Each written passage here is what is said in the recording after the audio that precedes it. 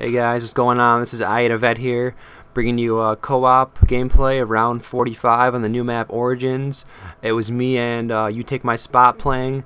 This is our first time getting past round 30, and also our first time getting the staves, and we also upgraded 2 of them. You guys are going to love these things, they're awesome. Alright, we start out here. I'll show you some clips from our way to 45. Here on 40, Spot takes it down. And these things are awesome. You can use the other end of the staff as a reviving tool.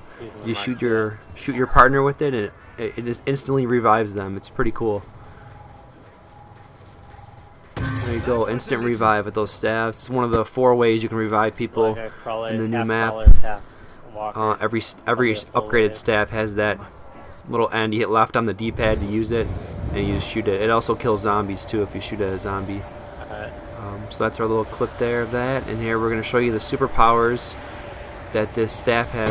This is the wind staff that I was using. It makes a tornado if you charge it. You just hold the trigger down, let it charge, let go, and it shoots a tornado and sucks in zombies for another couple seconds after the initial zombies are killed. So you can actually get more than 24 zombies killed with it. You can probably get close to 35 zombies killed with one tornado. Here we got another clip, round 42. Training them up. We're bringing them all together to one area where I'm running. We can kill them all together. Reserve ammo, and we got an insta kill off it. What I was doing was running my trains on this little side here next to Jug in the mud.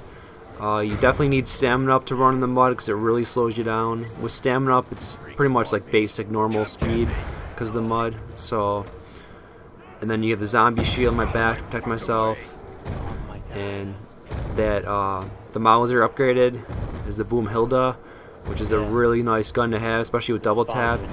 Even in the 40s, it's still killing, 1-2 shots, it'll kill a zombie, which is pretty sweet.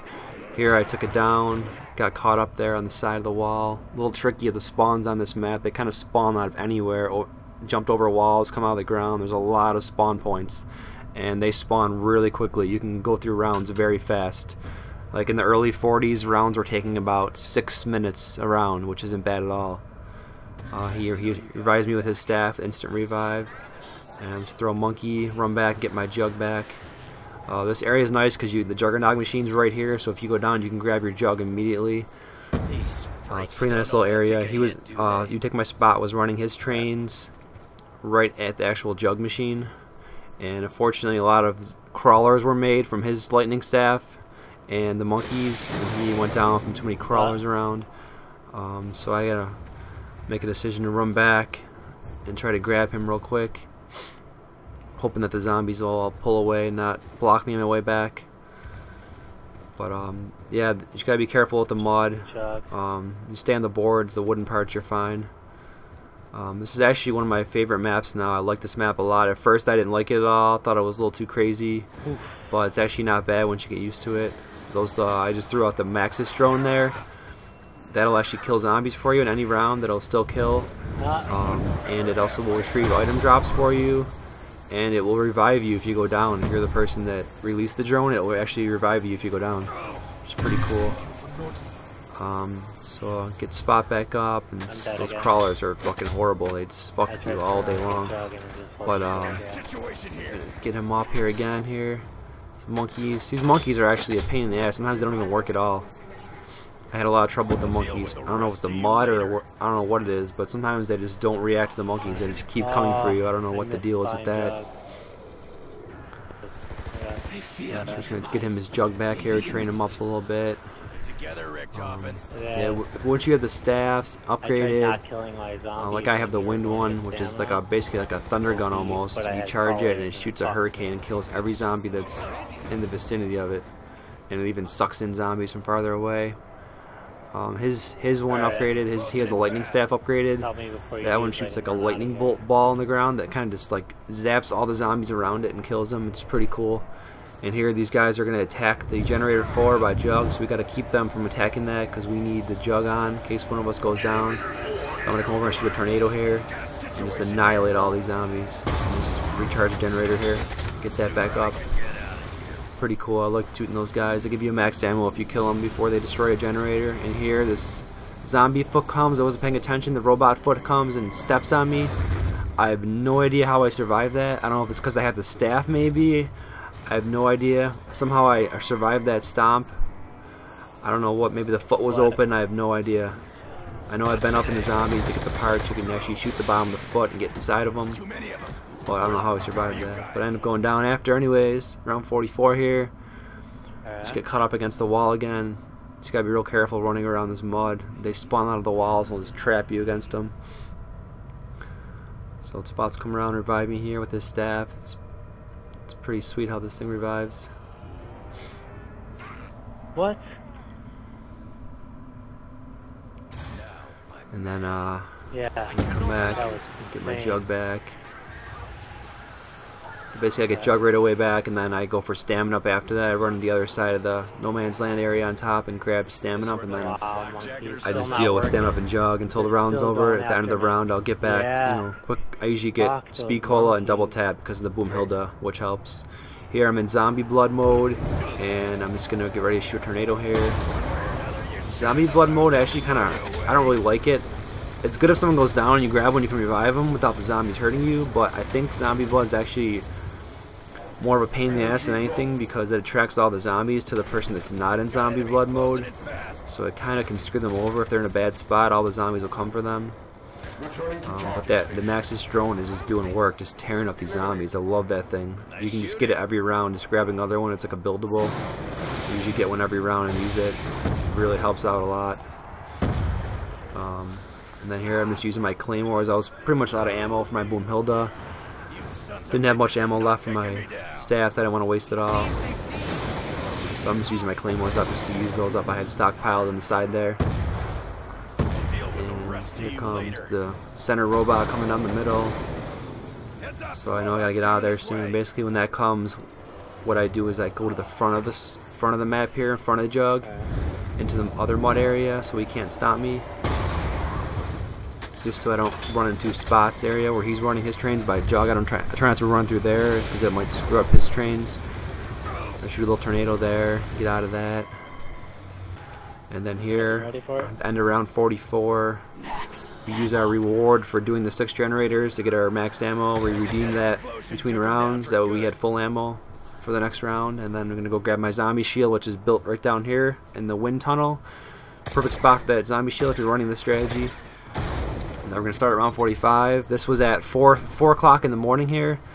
We were getting pretty tired, so we decided around 45 we're just going to fuck it. Just blow through our ammo, just screw around and die. We had no intentions of going anything past 45 because of how late it was. This game had been going on for 7, almost 8 hours because of building the staffs and all that stuff. It just takes time to set the game up and get ready to play. Just a very time-consuming strategy. But once you get everything built, you can fly through the rounds, you know, 7-8 minutes in round 45 if you wanted to. But yeah, we're just gonna mess around here, just blow through our ammo, just screw around a little bit, have some fun before we just end up killing ourselves.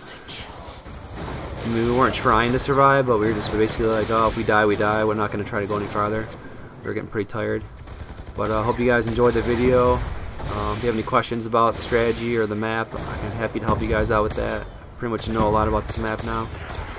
This is actually one of my favorite maps for Black Ops 2 now. I like it a lot. Hope you guys enjoyed the video. Leave a like or a comment if you want. Thanks guys, thanks for watching.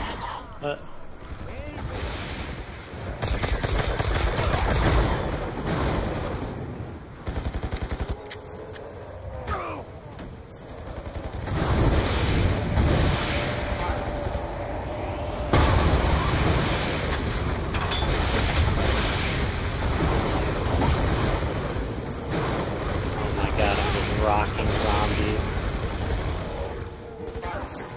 Not even being shy. Look at you. Crazy. What do you want me to grab? You want me to get it?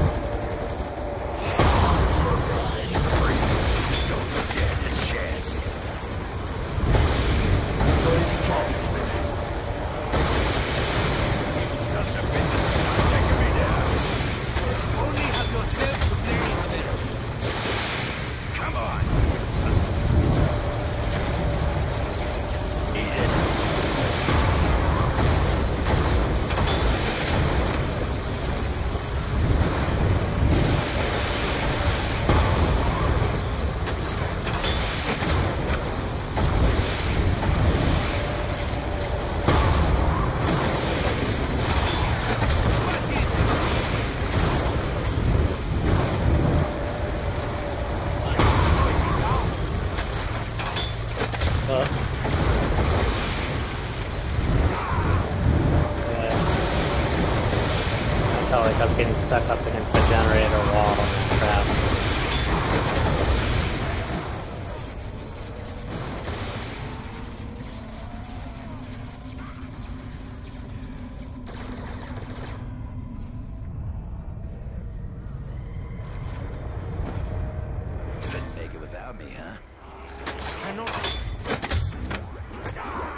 I cannot allow you to die, is what my character says.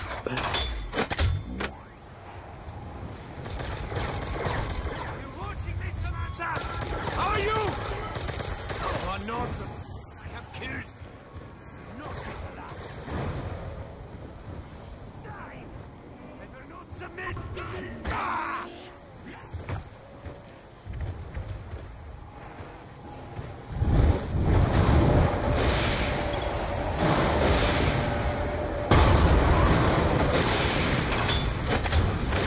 Dude, my electricity is glitched out all over the area. Someone better have my back. Oh, I'm dead. Ah! What? We can do whatever. I'm just gonna keep wasting all my ammo. I'm being reckless right now. You can get me, you can get me. If you die, you die. I'm happy with that.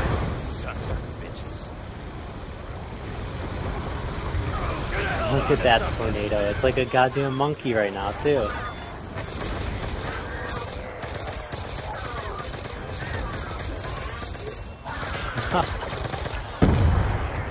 Oh my god.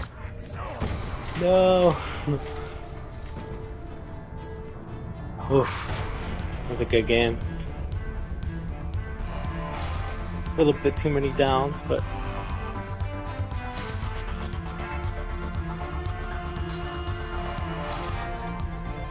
Oh.